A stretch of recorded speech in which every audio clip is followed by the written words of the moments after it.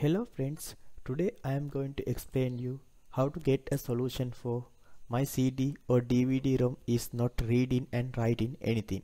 First of all, you need to eject your CD or DVD-ROM. You can do it by pressing its button. First of all, you need to identify rotating wheel and sensor. So you can use cleaning process using a smooth fabric. I hope to use camera cleaning cloth. It is very smooth. You can start cleaning of outdoor area. Please clean sensor area especially. It has some laser light. You can clean it repeatedly. Every nook and corner should be cleaned, but don't push it too much because it is a sensor, laser sensor. Clean and clean it again. You can clean here and there, and don't forget to clean rotating wheel also. It is very important point.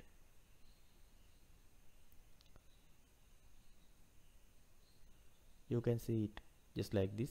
After cleaning process, you can insert particular DVD or CD. You can insert it just like this. You have to wait several seconds because it is being read.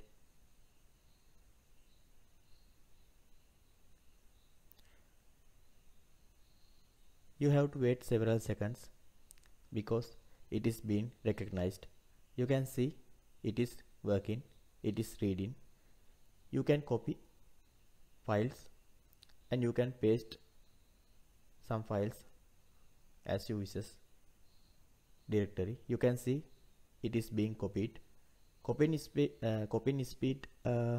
is depending on your hardware devices. I think it is work. And don't forget to subscribe my YouTube channel to get new technical videos. Thanks.